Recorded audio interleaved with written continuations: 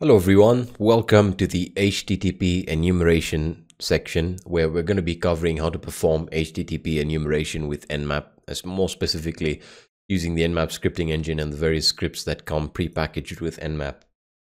Now, we're going to have multiple videos that will cover HTTP enumeration. That's because of the extreme variability that you have in terms of the Nmap scripts that are specific to HTTP that are available. So for example, if I list out all the Nmap scripts available within the user share Nmap scripts directory that are targeted towards HTTP, right? So I'll just pipe this and I will say grep and we'll use the expression HTTP and we'll just display them. So right off the bat, you can see we have plenty of Nmap scripts that are targeted towards HTTP.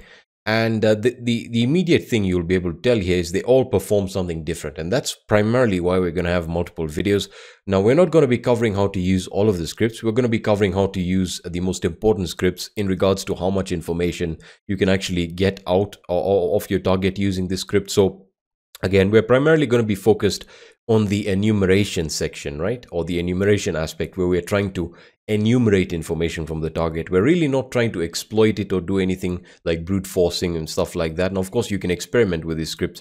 But again, if you just browse through the directory and list all the HTTP scripts here, you can see they're primarily nuanced, or they're going to be nuanced based on the target you're dealing with and the web technology that you're dealing with. So for example, we have a script here that is targeted towards Adobe ColdFusion, right? Which is again, is only going to work on systems that have the ColdFusion running. You then have an HTTP Apache negotiation script, again, which will actually will perform a scan and will actually perform the negotiation with Apache. You then have, let's see, we have ColdFusion again. We have Drupal. We have all the various CMS scripts. So we have Drupal. I believe we also have some Joomla scripts. We have HTTP iCloud Find My iPhone scripts. Let's see, what else do we have here? A few more important ones. We have a TP-Link directory traversal script, very helpful for older routers, older TP-Link routers that were actually susceptible to this particular vulnerability that still haven't been patched, allow you to actually navigate the actual directory. I believe it runs Apache or some modified version of Apache.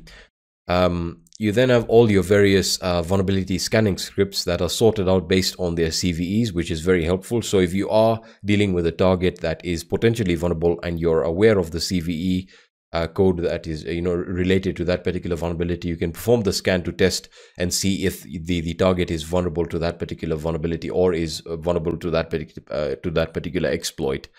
You then, as I said, you have important scripts like HTTP WAF detect, which detects a firewall, HTTP WAF fingerprint, which detects what web application firewall is running, etc., etc. Now, this video, we're going to be starting off with the essentials, right? So let's get started with understanding what HTTP methods are currently operational or are running on the server or are activated on the server. Now, you might be thinking to yourself, well, I just saw all of these really cool scripts. Why are we taking a look at the HTTP method scripts? Now, HTTP methods, if you're not familiar with HTTP already, HTTP methods essentially deal or are used to, again, denote certain bits of functionality on the server. So, for example, we have the put HTTP header, we have the delete HTTP header, we had post, which allows us, to send data, so on and so forth. Get actually gets a request, so on and so forth. You should be already familiar with this. But the important thing is to understand which one of these methods are running on the web server. And then given the results of that, or given the response, we're able to then understand, for example, if we have the put HTTP method enabled, that means, we can modify files. If we have the delete HTTP method, then, again, we can essentially modify files, delete files, access files, potentially access, certain directories that have directory listing enabled, so on and so forth. So we're going to perform a simple scan here, and we're going to say nmap, and we'll say we don't want to perform a ping, sorry, that is pn. We'll perform some service version detection. We're targeting port 80. We'll use T4, the timing template T4. And we'll say script HTTP methods, right? And we want to pass on some script arguments. So we say script args, and that is going to be http methods dot test all, and this is going to ensure we test all the potential methods that are currently available, and we'll say nmap.scanme.org, right? We're going to use that same target, and I'm going to hit enter now, and we're just going to let that scan complete.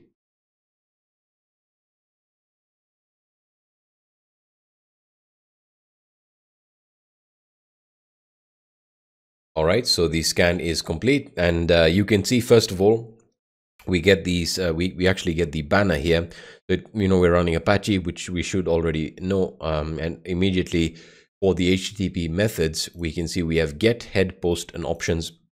Now, options, of course, is the method that allows us to actually enumerate all the other information, like what other methods are running. So on this particular web server, you can see we pretty much have a standard setup where, you know, we can perform requests, or we can request. We can actually request for the various web pages on the server, and then of course we have the ability to send data.